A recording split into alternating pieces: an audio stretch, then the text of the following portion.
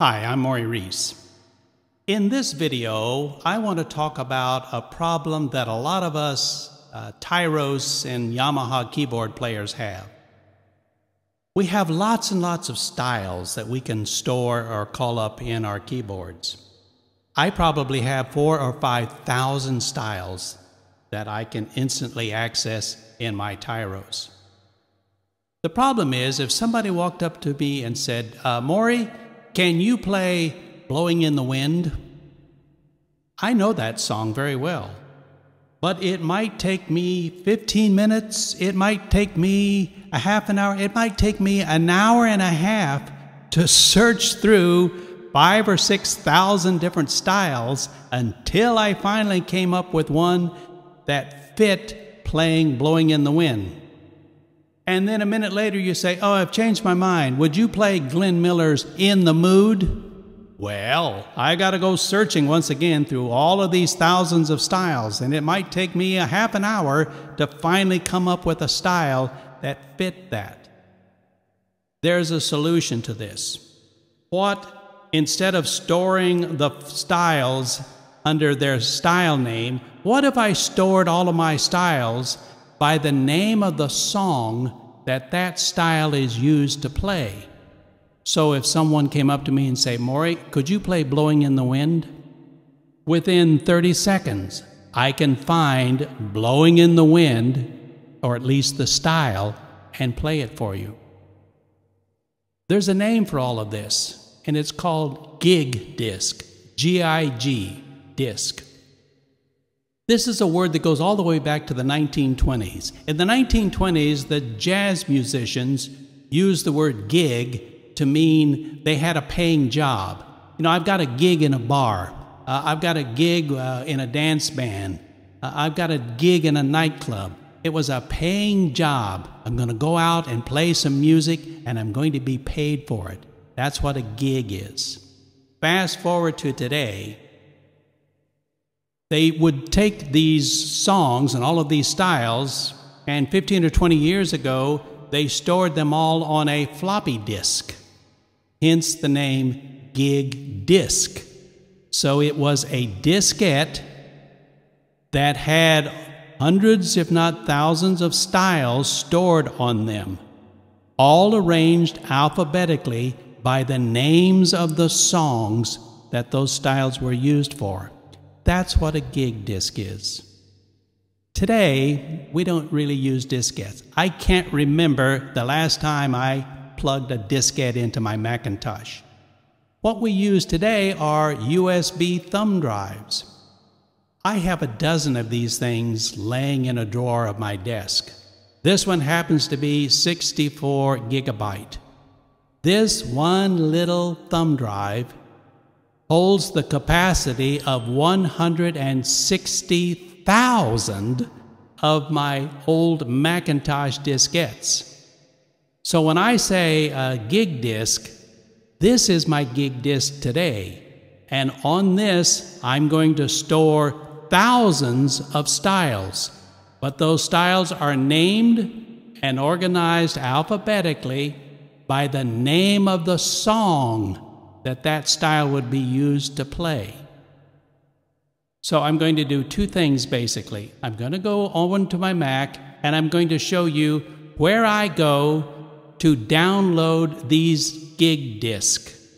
And then I'll show you how I plug this into my keyboard and how I go in and search to find a specific song on here that I want to play. Okay? Let's get started. Here we are on my Macintosh. What I'm going to do is take you into a website where I can download gig disc. Ready? Here we go. Click, click. The website is called PSR Tutorial, and its URL is psrtutorial.com. If you've seen my other videos, you're familiar with this website because this is one of my favorite websites to download styles. All right, we're after gigs. So the first step is to come up here and select styles, okay? And I'm flashing it for you. Click there. Ready? Click. Now there's lots here, and you can come and read it on your own later. I want to go to the place where I can download gig disk. And it's this tab right here that says gig disk. And I'm flashing it for you so you can see it. Ready? I'm going to click, click. Now we're inside the section where there are gig disk. And altogether there are over 10,000 styles that have been organized into gig disk. Over here on the left, you see names of people. These are the people that have created these gig disk. Many of them, I dare say most of them, are professional musicians. They do this for a living. But they have decided to give these things away. And this doesn't cost anything, and this is all perfectly legal. Now, we could look at lots of these. I'm going to choose this guy, Graham UK, and I'm going to click on his name. Ready? Click. Graham tells us a little bit about himself, and that's interesting. He has 288 songs altogether in his gig disk. So I'm going to scroll down, and what he's done is he has organized them alphabetically by the name of the song. So in this verse section is all the song titles starting with A through the letter C. Here's the songs D through H, songs I through L, M through R, and all the way down to Z. So if I want, I can simply click on one of these and I will download all of the songs whose title begin with the letters A through C. That's one way to do it. I want to grab everything he's got. I want all 288 of these. So I'm going to scroll down to the bottom of the page, and down at the bottom, here it is, download all 288 styles simply by clicking right here. So with one click of the mouse, I'm going to download all of these folders that contain these songs. Here we go. Ready? Click, and it's done. So now let me put this away. We're done with this website. I don't need it anymore. The question is, where did the gig disk go? Where are they? Down here in my dock, I want to open up the downloads folder. Click, and here it is. And sure enough, inside the downloads folder is a folder named Graham. That's the name of the guy that created these gig disk. Can't say this word. Just for fun, I'm going to double click this and open it up so you can see what's inside. Click, click. And inside, there are the individual gig disk. Think of each one of these as a gig disk. A gig disk. Having trouble saying that word. So I've got all of these, and they are all inside this one folder called Graham. With me so far? Okay. Let me move this down so I can see my desktop. So this is inside my downloads folder in the hard drive of my Macintosh. Here is the icon for the USB thumb drive that I've already plugged into my Mac. And it's a pretty good size. It will hold 64 gigabytes of information. I'm going to open it up just to show you that right now it's empty. There's nothing in it. So what I want to do, let me move my windows, I want to transfer this gig folder in my downloads into the thumb drive. And on a Mac, it's simply drag and drop. Ready? Click, drag, drop. And it takes just a few seconds. It's telling me it's downloading it. And we're almost done. Done. Now I'm going to close up the downloads folder. I don't need that anymore. And here we are looking inside my thumb drive at the folder called Graham. And if I open it up, click, click, sure enough, here are the individual folders with the names alphabetical, names of the songs. Remember, the idea of a gig gig disc is to arrange everything by song titles, not style names. Okay. So I'm going to close that up. So on my thumb drive now, I have 288 styles, all organized by the name of songs, and they're alphabetical, and they're in a number of folders. With me so far? Good. What I'm going to do now is I'm going to leave the Mac, I'm going to unplug my thumb drive, take it over to my Tyros Yamaha keyboard, stick this thumb drive in there, and then I'll show you how do I get to the thumb drive and how do I load in the gig disc. Okay? Here we are looking at the home screen of my Yamaha Tyros 5 keyboard. Now I'm going to take that thumb drive that I loaded the gig disc onto, and I'm going to plug it into my Tyros keyboard right now and watch what happens. Here we go. Take just a second.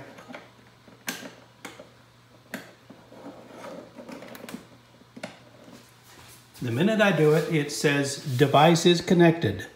So that tells me that my keyboard now recognizes that USB thumb drive. Now the next thing I need to do is I need to tell my Tyros to go and look inside that thumb drive because that's where all of my gig discs are stored. To do that, I want to press the Style button, this button right here. And so over here on the left is the button, and I'm going to press it now. Click. By default, my Tyros always looks inside the memory of my Tyros to find the styles. I need to tell my Tyros, no, I want you to look inside that thumb drive. And to do that, I need to tab over. It's hard to see, but this says USB. So this button right here tabs to the right. Ready? Click, click, click. Aha. Now my Tyros is looking inside that USB thumb drive. And sure enough, there is the folder called Gram. That's the one we just downloaded off of the internet. So now what I'm going to do is I'm going to open up that folder, and I do that by pressing the button adjacent to the folder. Ready? Click. Looks good. I instantly recognize here are all of the gig discs. They're folders. I'm calling them gig discs because inside each of these folders is an alphabetical list of styles, but they are listed alphabetically by the title of the song that I would play. Okay? For example, let's say somebody wants me to play Apache. So I'm going to open up the first gig disc, which is letters A through C. These are all songs beginning with the letter A through C. Click. Now, there are 4 pages, 10 songs per page, so there are 40 songs altogether in here. I'm looking for Apache, so I'm going to go to page 2 by pressing this button right here. And sure enough, there's Apache. Turns out there are 2 versions of it, 2 different styles. I've already listened to these, and I happen to know that I like this one best. So I've loaded it in, and now I'm pressing the buttons, and I'm going to play this for you, and I'll play the introduction.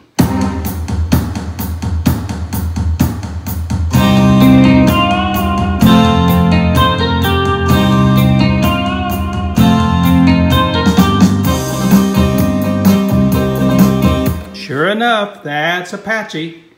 Okay, so by pressing these buttons, all of these styles are listed alphabetically by the name of the song.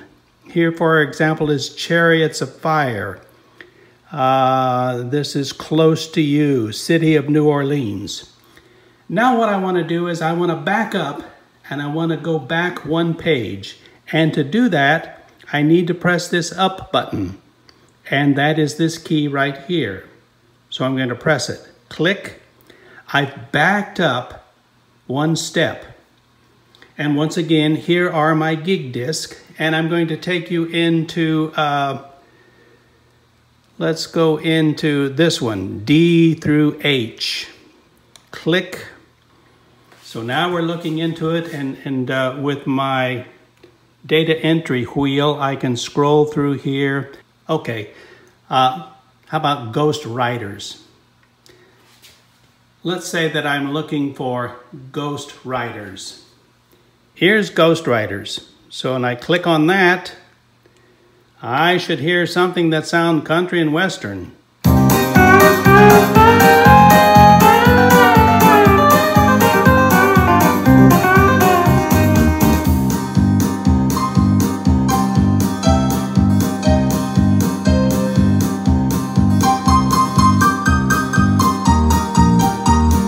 Yep, that's Ghost Riders. Okay, let's back up one. Let's go into this folders, M through R. And let's say I'm looking for Massachusetts. There it is right there. So I click that. I've now loaded the style that would be used to play the song Massachusetts. And let me just start it off so we can hear what that sounds like. And most of these songs, they've also included an intro.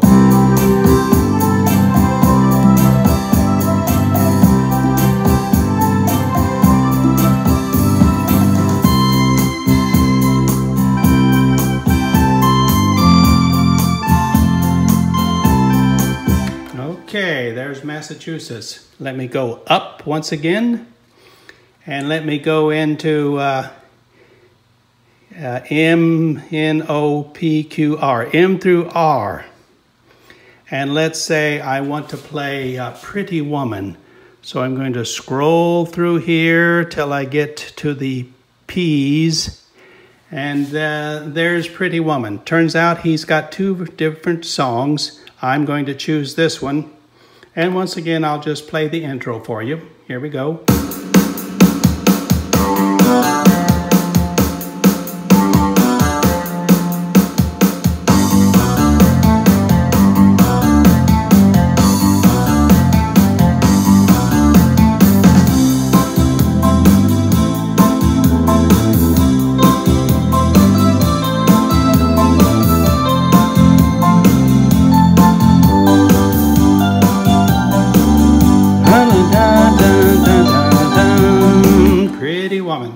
Okay, one more. Let me go up once again. And let me go into W. Somebody wants me to play Whiter Shade of Pale. Okay, so now I'm looking in the W's. And once again, these are all listed alphabetically by the song title. So I'm looking for Whiter. Here it is right here, Whiter Shade of Pale. So I select that, and once again, I'll just play the intro for you. Yeah,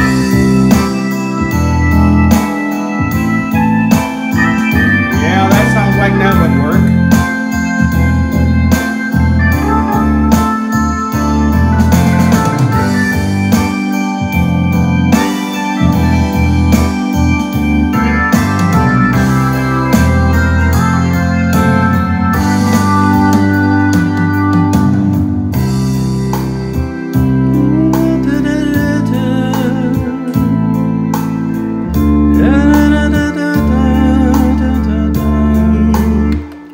Shade of Pale.